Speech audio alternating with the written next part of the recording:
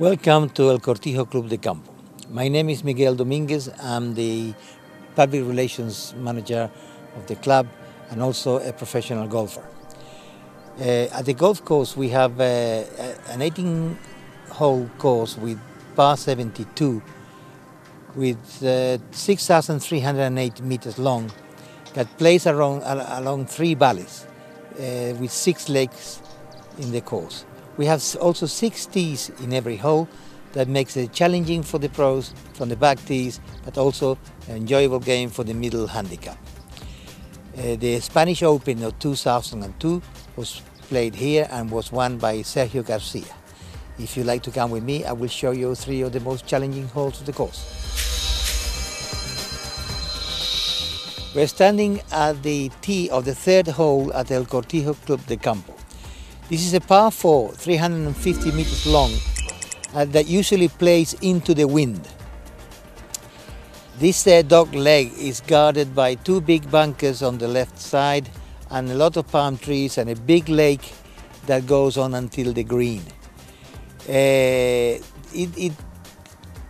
doesn't get into play from the first shot, but it really gets into play for the second shot into the green.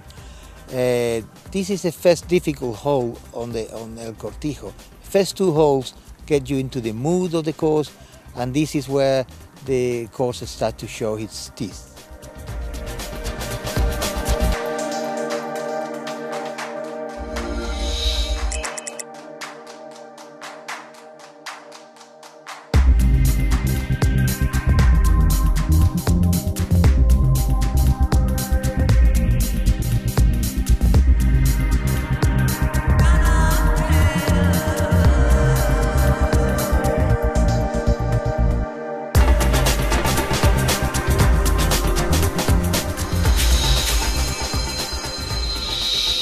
We're now standing at the tee of the 6th hole at El Cortijo.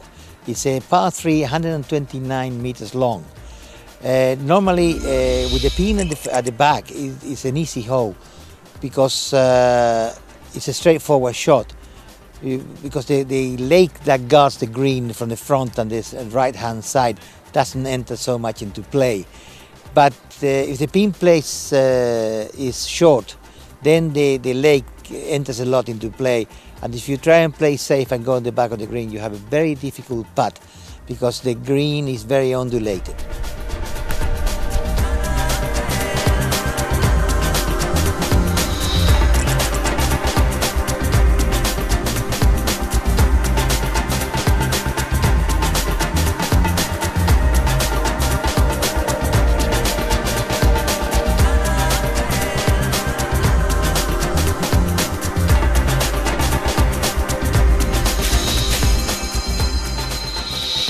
We're now standing on the tee of the 15th hole of El Cortijo.